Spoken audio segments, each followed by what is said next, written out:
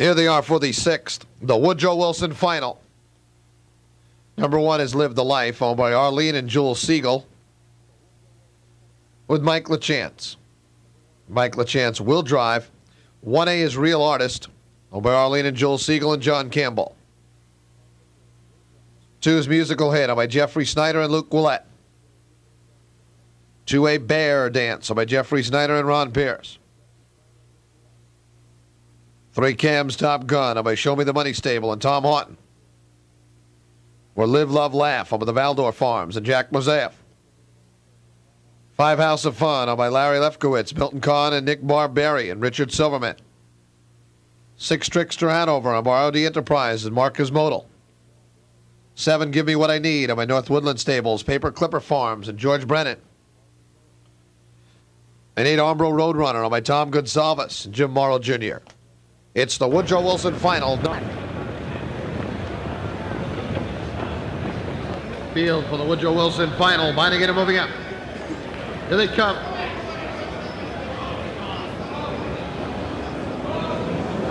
And they're off stride before the start. Give Me What I Need. There goes Musical Hit for the lead. Up on the outside, House of Fun.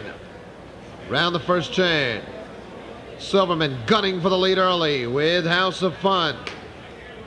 Musical Hit second, then a length and a half. Cam's Top Gun, the outside Live, Love, Laugh, then 2 to Live the Life fifth.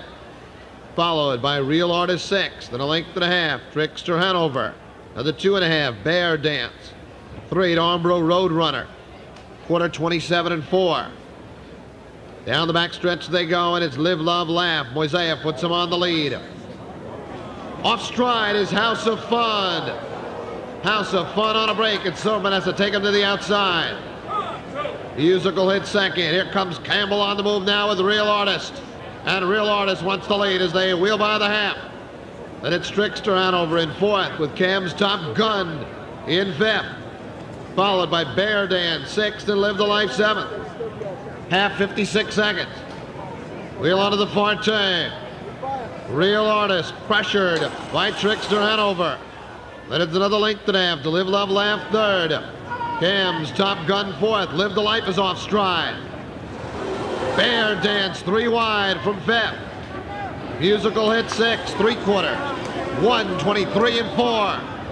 3/16 to go, and they're on their way home. And Real Artist sprints off by 2.5.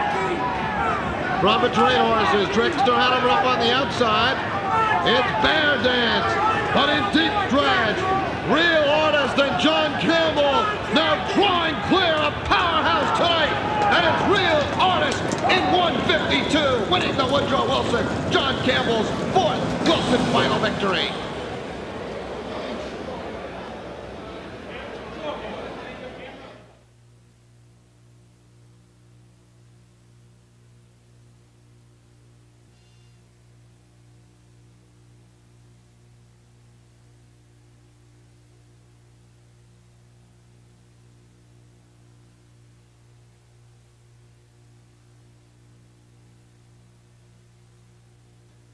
You could see the happy winner's circle.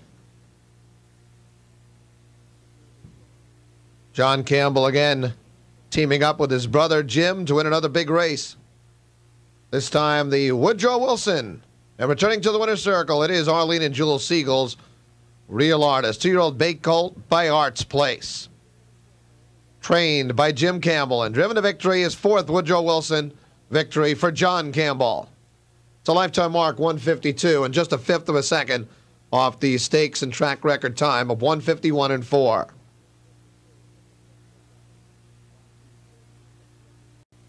As you can see in the winner's circle there is Joe DeFrank, our director of racing, John and Jim Campbell. And congratulations to Arlene and Jules Siegel, winning the 1997 Woodrow Wilson.